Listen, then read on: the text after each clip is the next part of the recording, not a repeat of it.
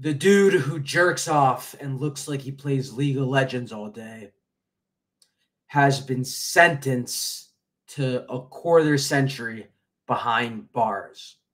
Now, initially, it was anywhere between 45 to 50 years. Got a good lawyer, he bumped it down. But to be honest, I don't think the prison stuff is even the worst thing he has going on right now. I'll explain. His girlfriend, Caroline Ellison. Check this out. Caroline Ellison. She looks like a young Mitch McConnell. Look at this. Is the 25 years that bad? Is it that bad? He's a billionaire, or at least he was a billionaire up until November of 22. And he's hitting on this. In 2021, the guy moved to the Bahamas with this girlfriend of his.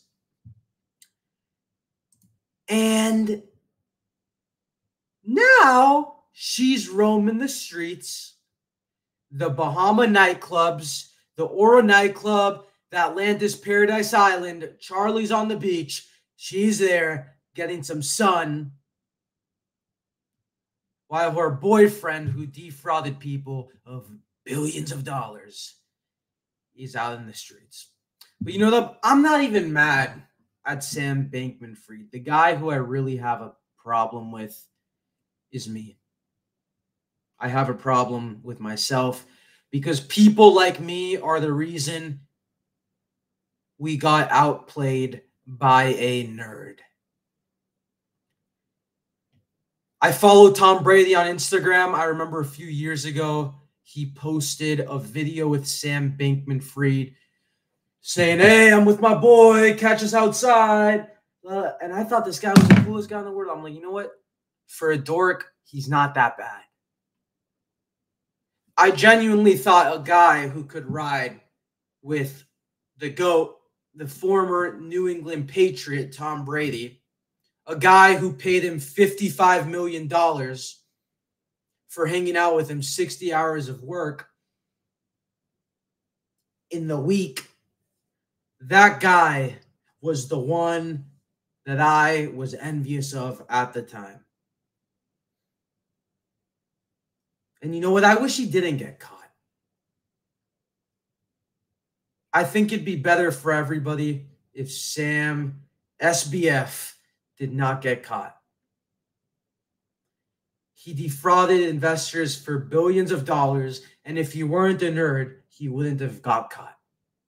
Here's the thing you got to understand about nerds. Nerds are not good at lying. They're not good at deceiving. They're not good at manipulating the truth for an extended period of time.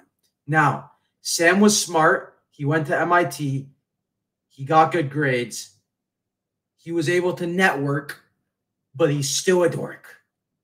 This is the guy you would turn on your PC for and roast through a headphone while your mom would tell you keep it down.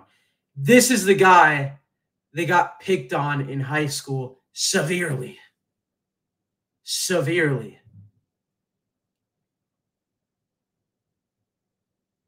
In high school, you had different types of groups and you had different types of hierarchies. You had the popular kids, you had the hot chicks, you had the fat chicks who would ride with the hot chicks but were still invited to everything because the daddy had a boat. You had the school jocks, the misunderstood. Are you really misunderstood or are you just not cool? They're kind of in the middle. No one really fucks with them because they're weird, but they're not the worst. And then you have the dorks. You have the straight A students. You have the Sam Bankman-Frieds. So it's easy to predict that by the time he arrived to high school, he's like, you know what? They can make fun of me now, but in 10 years, it's all going to be different. I'm going to be 29, 30 years old, at the top of the fucking world. And none of these jocks, none of these chads, they're not going to tell me nothing. I'm going to have billions of dollars saved up in the bank. And I'm going to go to the Bahamas. I'm going to spend it on hookers. I'm going to spend it on drugs. And I'm going to spend it on my hot-ass girlfriend who really never existed. It's funny being that rich because it shows you that money can get you a lot of stuff, but it can only get you so much. I'm sure he wanted a hotter girlfriend. Guys, I'm not even being a dick. I'm sure, I don't care how weird, I'm sure he wanted a hotter girlfriend. Like, dude, she's got at least a tiny bit of autism. Not even being a dick. But it's funny because money can get you a lot of things. It can get you power. It can get you into different circles. But it can only get you so much play. If you're weird and you're that same dork you were in high school, it's going to be very difficult. Not that it shouldn't be that difficult for the average person if you can hold on to a conversation. But if you're super weird, you have no personality, it's going to be very difficult. It's going to be very difficult. My personal take on this whole thing, whether I think the 25 years was worth it or not, no, I don't think it was worth it. Originally, he was sentenced to 50, then it went down to 45. Now it's at 25 years in prison for defrauding investors. How much time would I give him? A few weeks. A few weeks. I would not. I'd let him out in June. Once the summer rolls around the corner, it's hot boy summer for SBF. Here's the thing. I don't like him as a person, but we need people like him in the world. The people who throw the best parties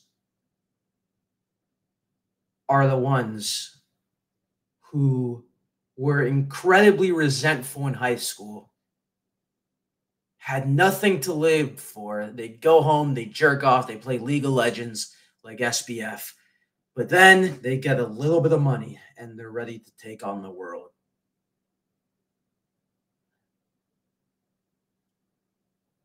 Sam Bankman-Fried would be the guy who would get all the hot girls at his party, but he wouldn't be with one of them. He'd leave it for the rest of us. It's like the fat chick on the boat. They come on the boat. We supply them. The girl's dad says, everyone go have fun.